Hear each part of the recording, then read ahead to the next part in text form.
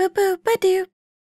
It's been a few days now since the Fine Bros released their React World announcement, and just 2 days since they released their update, which infuriated even more people. If you're not familiar with the situation, I will link to my previous 2 videos right over here and in the description below. From the beginning, my concern has been that they would abuse their trademark, and in the days since their announcement, a lot of proof has come forward that they have done exactly that. Now, this evidence is scattered all over the internet, so today I'm going to bring all of it together in one place in this video, and we'll take a look at it in context so that you can come to your own conclusion about whether what they're doing is right or wrong. Time for a field trip.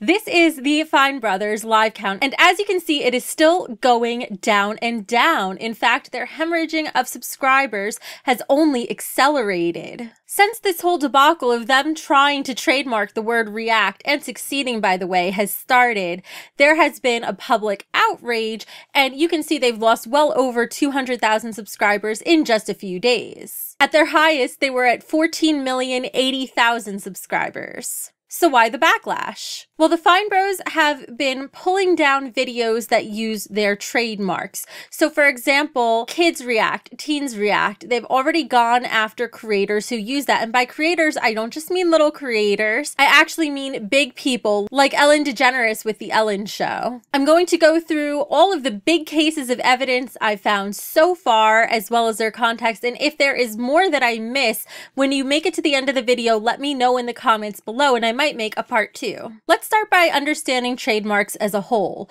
One common defense for the Fine Brothers has been, oh, they're just trying to defend their reaction format, not take down everybody else's. Well, aside from the fact that they still haven't explained what exactly their reaction format is, and as we'll see later, they've tried to take down videos that aren't like their reaction format at all. Let's look at what trademarks are actually designed for. As the owner of a trademark, you can stop others from using your trademark when the trademark is being used on competing goods or services. So yes, they are by design after Reactor content creators by registering this trademark in the first place. Now, what the Fine Bros have said is that just because they have this trademark doesn't mean they'll enforce it on everybody. Just because we have or might get trademarks doesn't mean we're going to run around and start taking down videos. Well, aside from the case that they already have, let me show you that legally they will actually have to use it to take down other videos if they want their trademark to be enforceable. For this, let's look at some legal precedent. Now, there are many legal cases out there addressing this, but I'm going to take a look at Abraham versus Alpha Chi Omega. This case has to do with the trademark over paddles that were used in fraternities. Now, while that's a topic unto itself,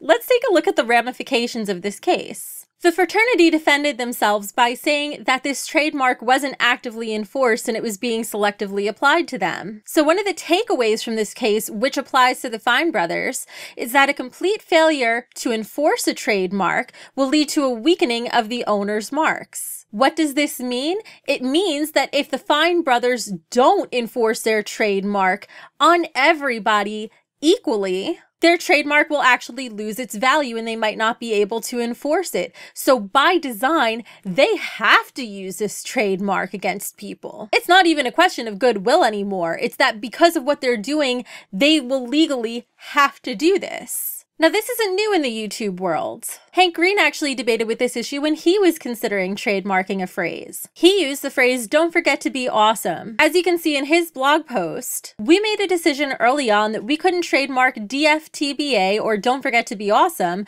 for use on apparel because then we would have to enforce it against Urban Outfitters and fans equally. So with what the Fine Brothers are doing, not only are they going to be enforcing this against huge shows like the Ellen DeGeneres Show, but they're going to be enforcing it against every little creator out there because they have to. But this all could have been avoided if they just didn't try to register the trademark in the first place. So the question is, now that the Fine Bros already have these trademarks, they already have Kids React, they already succeeded in getting the React trademark. It's now in the opposition phase, which I'll discuss later. Now that they already have these trademarks, how are they going to use them? Well, past behavior is always a good indicator of future behavior, so we're going to take a look at how they've use their trademarks already so that we can find out for ourselves. There are a number of incidents that have come to light over the past few days where the Fine brothers have targeted content creators, both big and small, in both traditional media like television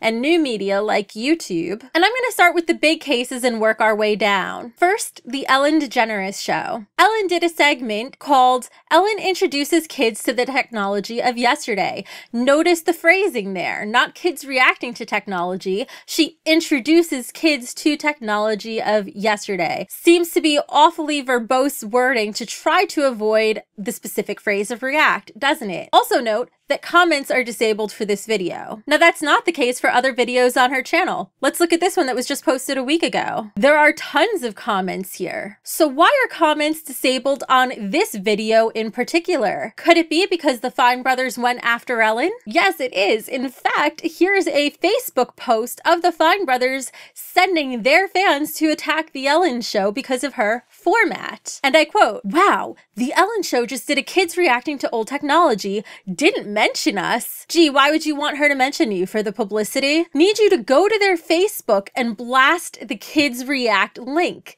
even if they didn't realize." This is so important. Even if they didn't realize, even more important to tell them. Thanks for the help. Here's the link, go leave comments. So right there, by saying even if they didn't realize, he's admitting that this probably wasn't intentional. But to make this so much worse, he's mobilized his fan base to attack this show for supposedly copywriting their format.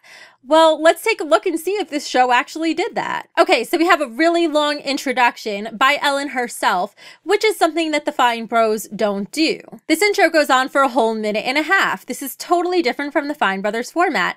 Now let's take a look at the kids actually reacting. Now take a look at this format, and I'm gonna leave a link to the video in the description too, of course. Do you think that this format is similar to the Fine Brothers? She's not using the same backdrop the Fine Brothers are. She's not having the kids react to videos, which is what the Fine Bros usually do. The reaction itself isn't separated into clips the way that the Fine Brothers do it, and it's interspersed with Ellen giving her own opinion, which is also something the Fine Bros don't do. In fact, they're known for staying impartial and letting the reactors take center stage. So what exactly is this format that the Fine Bros are trying to protect? They've been purposely ambiguous with us and not explaining what their format is, even though they had to explain it to register a trademark.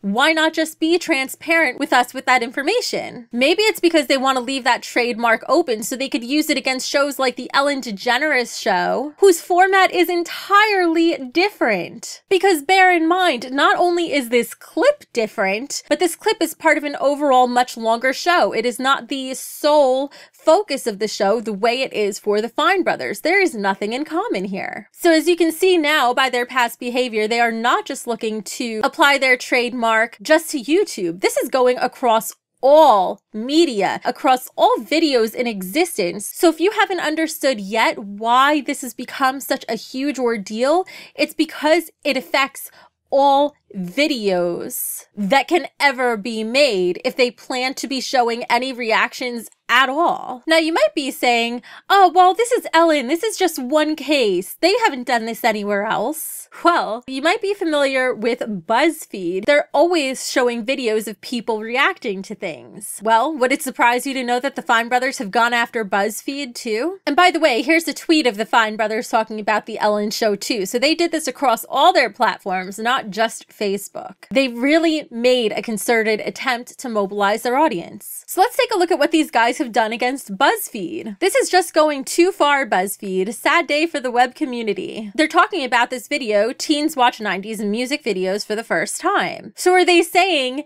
that nobody can show teens reacting to anything? Yes, they are. Now let's take a look at the format so you can decide for yourself. Now, this format certainly has more similarities than the Ellen Show's format did. However, it has the very distinct BuzzFeed feel to it. So there's kids with a computer. Is that what the Fine Bros mean by trademarking their format? Why can't the Fine Bros tell us what their format is? It would answer all of these questions, but they're not, because they want to be open to apply their interpretation to whatever videos they want to. Now, is this similar to their format? They're showing a video on a computer. The Fine Bros don't do this. They just show the video inlaid into the video. They also show the full quality video, not on the skew that BuzzFeed uses. Once again, I will link to that video in the description below so you can take a look. And also, can I note that BuzzFeed did not use the word react. They used the word watch. So why are the Fine Bros going after them if they only wanted to trademark the word react? Because they have a channel named React. We have a YouTube channel, youtube.com/react. So we're trying to protect it. Doesn't mean we're going to run around and start taking down videos. It doesn't make sense, does it? And this is the crux of the problem. The Fine Bros are saying one thing, their actions show them doing something entirely different. But lest you think, oh, they're only going after big media, this isn't going to affect small content creators, let's take a look at some of those cases too. Lekev Plays made a video showing how the Fine Bros took down one of their videos that only had 8 views. Let's take a closer look at this claim. Now, let me say something right here, because this is really important. And I am being fair and balanced here. This was claimed by Fullscreen, not the Fine Brothers. So for those who aren't familiar with how YouTube works, a lot of times YouTubers partner with something called a multi-channel network, or in short, an MCN. In this case, the MCN is Fullscreen. Now, if you're not a YouTuber yourself, you might not be aware of what these contracts usually look like. I can't speak to the Fine Brothers contract, but I myself am signed with an MCN, so I can talk to you from my experience. When I signed with my MCN, there was a clause in the contract allowing the MCN to actively look over YouTube videos and claim any videos that used my content. Once I gave them that permission, which was a non-negotiable term in the contract and is standard for almost all MCN contracts, I lose the ability to stop them from doing that. So at that point, the fault lies on the MCN and not on, in this case, the Fine Brothers themselves. Yes, initially they gave the MCN permission to do this, so ultimately it does fall on them, but in reality, this is something that every single YouTuber goes through, especially when you become larger. One thing I do have to point out, however, is this video already had 8 views by the time it was blocked, so they didn't preemptively block him from showing the video, which is better than some companies do.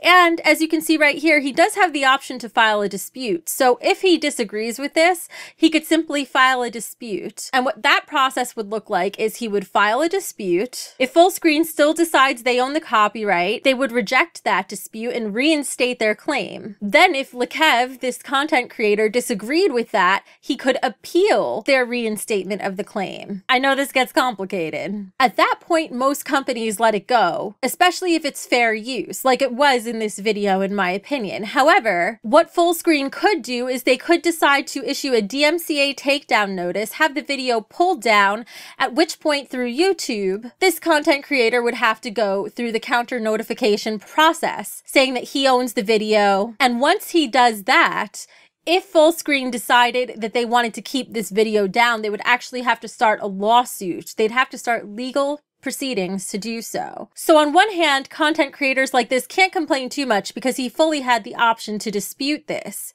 And if he's not willing to legally defend his rights, then why wouldn't a company walk all over him? You have to be willing to defend your rights. You can't just complain if you're not going to do anything. Which, for the record, I actually informed him that all he needed to do was dispute this claim. And he responded, "Why would I give a shit about a strike on this garbage channel?" Well, if he doesn't care, then why is he complaining? And if he doesn't care, then everything's fine. Then there's 8-Bit Eric, who also had his videos taken down. And in some case, also blocked worldwide. Now, in most cases, let me clarify that when we say videos taken down, they weren't actually removed from YouTube. Fullscreen didn't issue a DMCA takedown notice. All they did was monetize the content. So what that means is instead of Eric making money from the content, Fullscreen makes money from the content because the original content wasn't Eric's. Now that's debatable because he's reacting to the original content, so that comes down to fair use. And for fair use to apply, it has to be determined whether or not his content was transformative, whether or not it harms the market for the original content.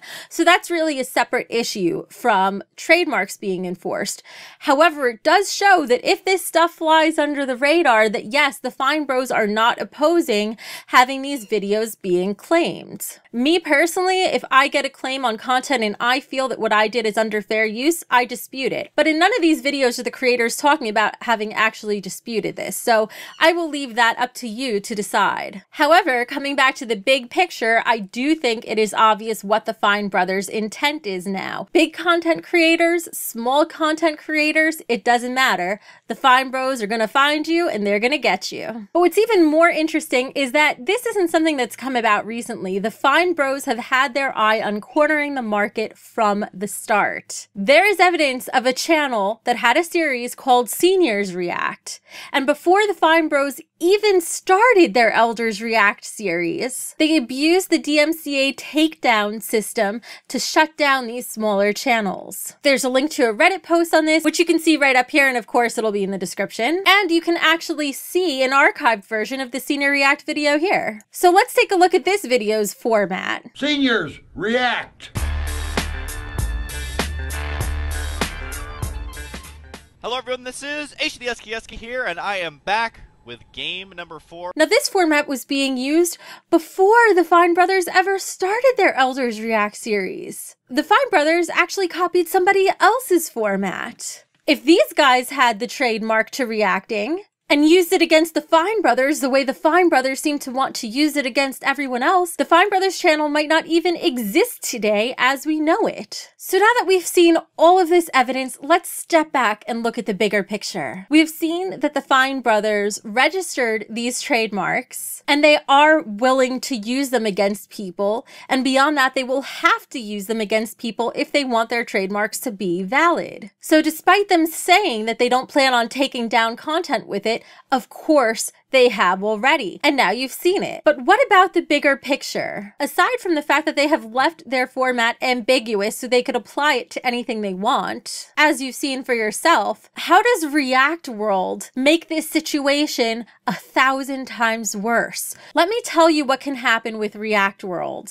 They already legally have trademarked Kids React, Teens React, and Elders React.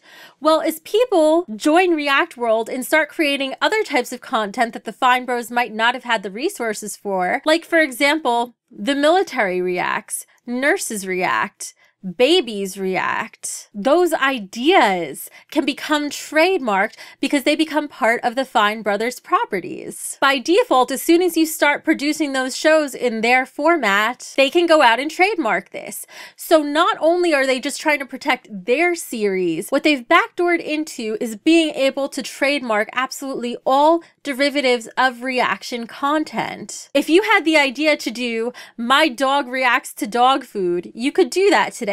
But if React World becomes a reality, you might not be able to. And this is where, as a content creator, I'm going to give you my experience to take this whole thing one step further than Reddit or any place else I've seen has. As a reaction channel, I can tell you that when you try to create reaction content, if it's simply you reacting to the content, you have to be able to argue that what you're doing is transformative under fair use and that you're not harming the market for the original. And that's becoming more and more difficult to do. And almost every single video that reaction channels upload go through copyright claims. So what's going to happen when reaction channels, as they're going to have to do because companies are forcing them to, what's going to happen when they try to shift away from this simple format? How can we change our reaction format?